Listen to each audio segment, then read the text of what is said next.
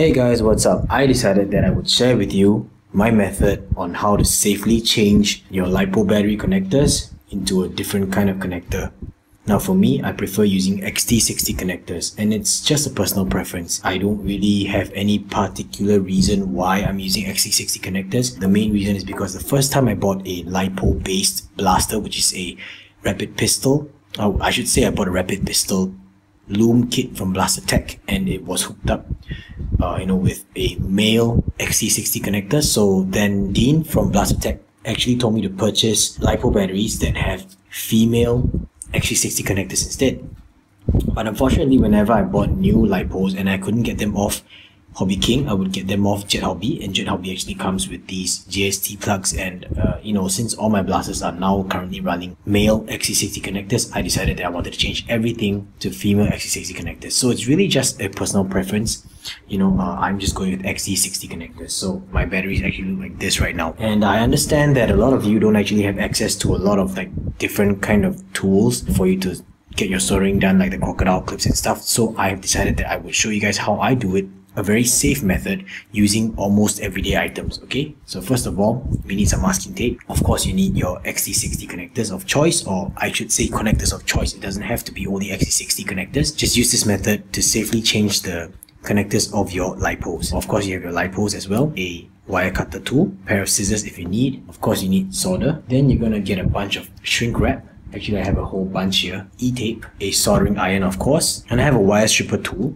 Of course, if you don't have access to a wire stripper tool, you can use a wire cutter or a pair of scissors to get the job done when you want to strip the wires. Always remember safety gear. Safety goggles is the most important. I'm going to put it on right now. And then you want to get two random heavy objects. It could be anything like a phone book or something. I'm using this, which is a box or a container that holds a whole bunch of screws, and the toolbox that I use. So these are the two heavy items that I'm going to be using for this. These are actually to help you stabilize and hold things together. So this is how I go ahead and I do this. Alright, now I understand a lot of you don't have a soldering station, and that's fine. What you can do is just use this, which is your masking tape, put it down, or a cup or something, and then you can actually just have it there like that. So that should serve its purpose. Now first thing first, we're going to find a way to actually hold up these things so that we can put some flux on them. And how I do that is very simple. I just grab my toolbox, then get some of the masking tape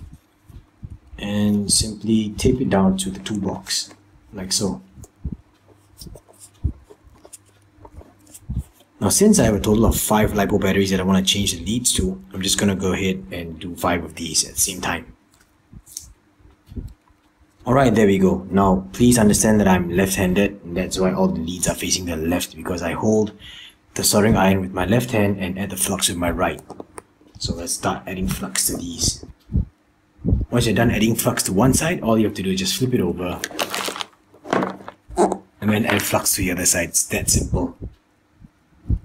When you're done, you're going to just put this aside and let it cool down, because the XT60 connectors actually heat up quite fast and they stay hot quite long. Alright, so the next step is the simplest yet the most important step, and that is to begin cutting the wire off. Now what you want to do is always cut one at a time. Remember that, cut one at a time, because if you use a pair of scissors and you cut it across directly, there's a chance that you might accidentally short the whole thing and it might cause this to blow up. Now it happened to me before because I wasn't paying attention, and I actually cut both at the same time with a pair of wire cutters, and it actually touched. The leads actually just lightly touched, and it caused a big blue spark. It was very scary because I heard a loud pop, and you risk damaging the battery, or if not even worse, starting a fire, which is a lot more dangerous, and you don't want to get hurt. So just make sure you cut it one at a time. So what you do is grab a pair of scissors or your wire cutter, and what you want to do is just cut one end. Take a look carefully. You just want to cut one side off,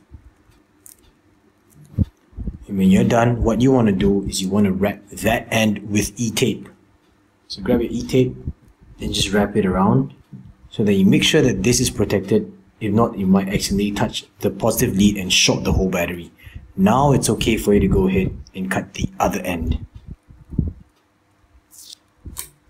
So this is your JST connector. Throw it away. You see how it was sitting like this? So that's the reason why it's shorted. You guys got to be careful, okay? So now I'm going to leave the positive end like that and the negative end covered. We're going to strip this part. Now I'm going to just focus on this battery, then move on to the rest when I'm done teaching you guys what's going on. Now grab your wire stripper. If not, then use your wire cutters or a pair of scissors, and you want to just lightly cut away the insulating layer. I got it set for about 1/4 inch in, and we're just going to strip the wire to be just like that. Now a personal habit of mine is to just twist up the wires like that, so it's just that little bit easier to handle. Then go ahead and grab your next heavy object, and what you want to do is you want to basically tape the naked end down somewhere. And if you find it troublesome, you can also tape down the battery itself, kind of like this. Just tape the battery down so the battery won't move around. Then you want to tape the positive end to the edge. So now that it's like that, it's a lot easier to add some flux to it. Now we got some flux on that. Just bring your original box over and you want to line it up till you get the lead sitting in the positive end of one of the XC60 connectors. I'm just going to bring this to the camera to show you guys. On the XC60 connectors, you actually see positive and negative markings. So if you look at the curved side or the angular side, this is the negative side. And the flat side is the positive, so you want it to be sitting like this, okay? Then you can just go ahead and melt it down. Make sure that it lines up like that. And then before we go ahead and just fuse the two together, grab your shrink wrap, sleeve it through, and now all we have to do is just fuse the two together. Now go ahead and feel free if you want to add more flux to it. Once you're done with that, just let it cool off for a moment.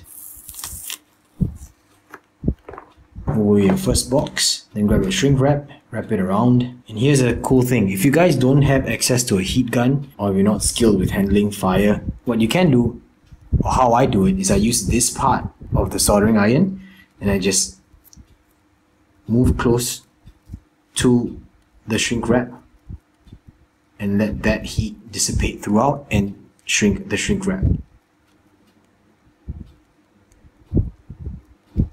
Now that we're done with the positive lead, only after you've used the shrink wrap, then you're going to work on the negative lead. So then we're going to take this out, because that means that it's more safe and it runs a lot less risk of you actually shorting the whole thing together. So now we're going to repeat the whole process of stripping the wires, coiling it, adding flux, and then fusing these two together. So strip the wire, grab some shrink wrap, sleeve it in, tape it down, add some flux. And now because the XT60 connector is already connected to the battery like this, what you want to do is you want to change the orientation of everything. Flip the battery upside down so that now this is on the bottom. Make sure your shrink wrap is there. Grab your first box, line everything up, then fuse it. Same thing as before, let it cool off. Remove all your masking tape, remove the battery, take out the XT60 connector, then go to work on shrinking the shrink wrap. And then we are done. We have successfully changed the leads on our LiPo batteries. Absolutely safe, no problems whatsoever, and not limited to only XT60 connectors. Go ahead guys and pick a connection type that is suitable or comfortable for you, any type of your preference, and now you have an easy, simple and safe way to change your LiPo battery leads. Of course, things that go without saying is safety is the most important thing. Make sure that you have your safety goggles and do your soldering in a well ventilated area. I'm actually not locked up in my room. I'm in the living room, the dining area, with a fan right next to me. Windows are open. Alright, so happy swapping guys. Peace.